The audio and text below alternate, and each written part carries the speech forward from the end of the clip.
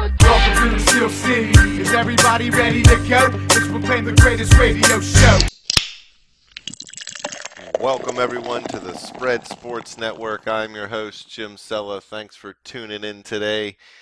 We're here to bring you some of that real news, none of that bullshit fake news that you hear on some of these other networks. Biggest news today, Pittsburgh Steelers signing middle linebacker Jon Bostic. This guy has had, I don't know, a good career, an okay career, an injury-plagued career. There's a couple ways you can label it. In the years that he's played a lot of games, he's played well. Played 14 games for Indianapolis last year, 97 tackles. Played 13 games for the Bears in 2014. He had 84 tackles. In 2013, he played all the games, had 57 tackles. That was his rookie year. So he has shown some promise. He's also been hurt in 2015, so he only played 11 games during that year, 2 tackles.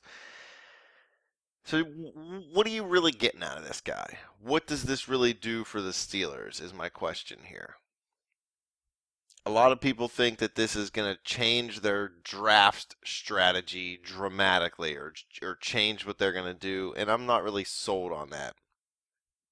Bostic is only 26 years old. Okay, he's not slow, but he's also not extremely fast. He ran a 4.61 40 when he was at the combine as a rookie. So that's not overly fast, but again, not slow. He is thought of more as a run stopper. So maybe are the Steelers bringing this guy in as a depth guy, as a rotational guy? I think they realized that A, they don't have a lot of cap room right now, so there's no way they were going to go out and get one of the top middle linebackers in free agency. B, they never do that anyway. They never overpay for anybody from another team anyway. Some people may think they're overpaying for Le'Veon at the moment. And C, they like to build from the draft. So their belief here is probably, let's find a stopgap. Let's draft somebody of Ryan Shazier's pedigree. I'm sure you're probably not going to find a linebacker who can run a 4.3 40 like Shazier did. But you go out, you find a young, fast guy. You use him, you use Bostic, you use Vince Williams in a bit of a 3-man rotation there in the middle. And you kind of hope for the best. I mean, what else can the Steelers really do right now? They're not going to get one of the top middle linebackers in the draft. I mean, they'll get one of the better ones, but they're not going to get one of the best ones. I mean, some people have said Roquan Smith could project into middle linebacker, being that he's only 6'1", 236. He'll probably be gone. Tremaine Edmonds from Virginia Tech, 6'5", 253. I mean, this guy's big and strong. He did run a 4.5 40. I don't know if he'll play middle linebacker. I would project him probably in the middle, but I don't know if everybody else would. Some teams might want to use this guy as a pass rusher, but I'd like him in the middle. But again, no way he's going to be there. Rashaan Evans might be there from Alabama. And then Leighton Vander Esch, the guy that everybody else is talking about, the guy that most NFL mock draft analysts, whatever you want to call them, they're pretty much all placing Leighton with the Steelers. He's a big guy, 6'4", 256. He didn't do everything at the combine. He only did a few of the drills there. So we'll have to wait for his pro day to get his 40 time and his bench reps. But he did have a 39.5-inch vertical. He ran a 6.88 in the cone drill and a 4.15 20-yard shuttle. He's big, he's strong, he plays around the ball well. He's only started 1 year, so that's one thing you may worry about, but it was a big year when he played. Some people are projected him possibly in the second round. I think his big combine has really come out and pushed him into the back end of the first round. The fact that he fits a lot of what the Steelers want and look for in a linebacker, I think that might help why he's, being projected where he is. And I think he could be a good pick for Pittsburgh. But again, I don't think he's going to come in and be this big impact guy. So if the Steelers do take somebody like him at middle linebacker, I think he's looking at a rotation with Bostic. Bostic isn't terrible, but he isn't great. Whatever rookie comes in here is probably not going to be great. Even Ryan Shazier struggled a little bit in his rookie year. Not terribly, but he wasn't great. I mean, you have to go back to Kendrell Bell to really think about the last time a Steeler middle linebacker had a great rookie season. And then he even fizzled out. So it doesn't happen overnight. There's a lot of things that Steelers middle linebacker needs to do, and I think that with the signing of Bostic here, they're really looking at trying to pair him with a young guy, use them to work to each other's strengths, and try to get them on the field. And now people were talking about Tyler Metakevich. Just get out of here with that. No way you're going to see Tyler Metakevich come out there and start for the Pittsburgh Steelers. And let me tell you this. If he is their long-term starter, they're screwed. Their defense is done. The dude's a good special teamer. He's a good rotational guy. He's a good backup. And he's never going to be a starter. So let's just be perfectly honest with ourselves. The other option the Steelers have at pick 28 in the first round is the safety position. Not a lot of great safeties. You got Derwin James, Justin Reed, Ronnie Harrison. Those are pretty much the only guys that are really projected to go in the first round. They might go in the front, the back end. It's just not a big... I'm not saying the safeties are bad. They're just not really being hyped up a lot this year. I like Harrison's size at 6'3", 214. Reed 6'1", 204. And Derwin James is 6'3", 215. There's been no pro days yet, or at least not a lot of pro days yet, so we're still waiting on being able to see what some of these guys can do there as far as 40 times and things. But I don't know. I mean, I've seen people compare Derwin James to Eric Berry. Eric Berry's a beast, so I don't know. James is obviously probably the best out of the bunch, but is he going to be there when the Steelers pick at 28? I bet not.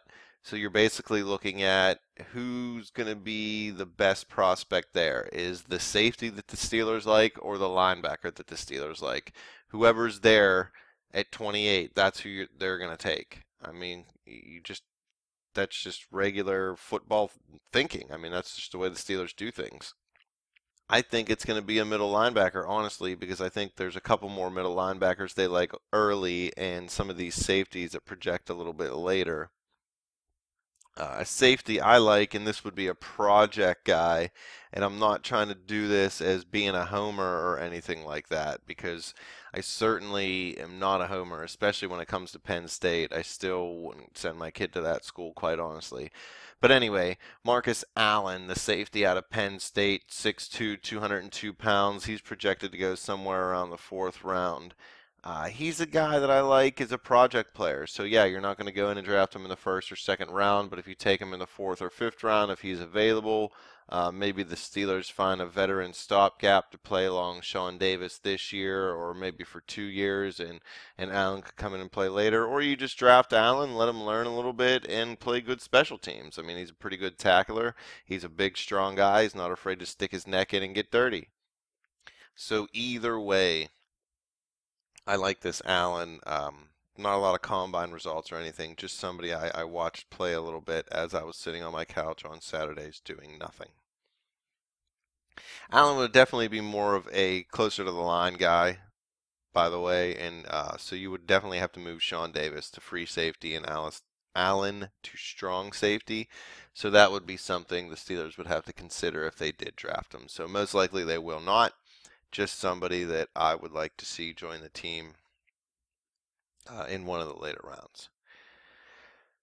But that's really all I have for you guys on this subject. I just kind of wanted to talk a little bit about Bostic and what it really means for the defense, what it means for the draft. I don't really think it means as much as what some people think. He's not going to be the savior.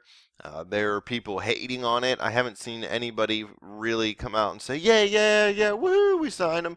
But I have seen a lot of people hate on this kid. Don't hate on the guy. He's going to be a solid depth guy.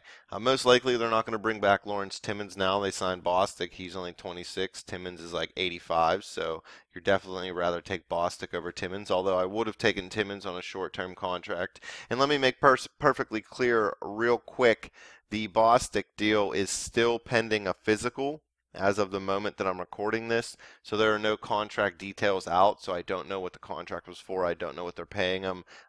It's not even 100% set in stone that he will be a Steeler, although there are no indications that he'll fail the physical. So most likely he will be, and once he is, they will release those contract details, and we'll put something out on our Twitter page, on our Facebook page. Basically anywhere you can find the spread, you'll be able to find the info. The Steelers will still have some cap issues as they move forward with the draft. I don't know what their exact cap details are. Looks like Over the Cap has them at about $2 million, $2.7 million in cap room right now. They're going to have to get a little bit further under if they want to be able to sign this free agent class. I don't think... This probably doesn't have Bostic in it either because the deal hasn't been made official. So this isn't bringing that into account. So once we find out those numbers, the cap space will even change a little bit more. Pittsburgh's definitely going to do some things to get around that. I still think they could restructure Joe Hayden's deal and give him a bit of an extension to drop that cap hit. I've heard that there's an extension coming for Ben Roethlisberger at some point that pushes his deal a little bit further out and lowers that cap hit for this year, and then he'll get some bonus money up front that'll help make up for it. Not much you can do about the Ryan Shazier $8.7 million. I mean, that's there. There's nothing you can do. You're going to have to pay the guy, and he deserves to be paid. Obviously, I'm not saying he doesn't. But that definitely hurts the Steelers right now. Big Al Villanueva already restructured. Marcus Gilbert, there may be a restructuring coming from him. I think DeCastro and Tuitt may have already restructured, and Vance McDonald may still be a cap casualty. Maybe the Steelers see tight end they like in the draft. J.J. Wilcox could still get cut. He's a $3.8 million cap hit. So a lot of things could still happen between now and the NFL draft at the end of April. Steelers never make a splash in free agency, so I don't know why too many people were complaining. Some people thought they were going to sign Tyrann Mathieu, the safety from Arizona. Come on, man. I know he signed a one-year, $6.5 million deal with the Texans, which is a little confusing, as I don't see them as Super Bowl contenders. And he was saying that he wanted to go to a winner, so we'll see how that goes. But I definitely knew the Steelers weren't going to sign him to a big-time contract. They just don't have the cap space. It's not that they didn't want to. They just don't have the money. So we'll see how it goes. We'll see what Pittsburgh can do to finagle some more cap room. Their top guys, Big Ben, $23 million, Lev Bell, $14.5, Hayward, $12.4, Hayden, $11.9, Pouncey, $10.5. The Shazier number, Antonio Brown, 7.9. I mean, these are big cap hits, so the money's got to go somewhere. So we'll see what they can do. I'm pretty confident they can do some more things to get under the cap, some more restructuring, some extensions, things of that nature. But it's definitely going to be in the draft. And the Steelers have had pretty good drafts in the last 2-3 years, if you ask me. They hit on their first 3 draft picks 2 years ago, and their draft last year was pretty good as well. People have said they don't really like Bud Dupree. I don't really have an issue with Bud Dupree. I know he hasn't played as well as some people thought he would or get the sack numbers that he thought he would, but that's not what the Steelers' outside linebackers do anymore. So switching him and Watt around may happen is what I've heard, mostly because Watt's better against the run and teams like to run to that side. But at the same time, all teams are going to do is then just run to the other side. So Dupree just needs to figure it out against the run and get a little better. Maybe he needs to work with Watt in the offseason and kind of get his handwork better and stop getting singled out real quick and blown up by one block. But finally, yes, this is all I have for you fans. Hit us up on Twitter, bet_the_spread. Hit me up on Twitter at BetJimTheWin. Check out our Facebook page at facebook.com/betthespread. Come back to YouTube, click subscribe. Steelers season's getting close. All I'm really paying attention to is hockey season when most people are watching basketball. Go Pens.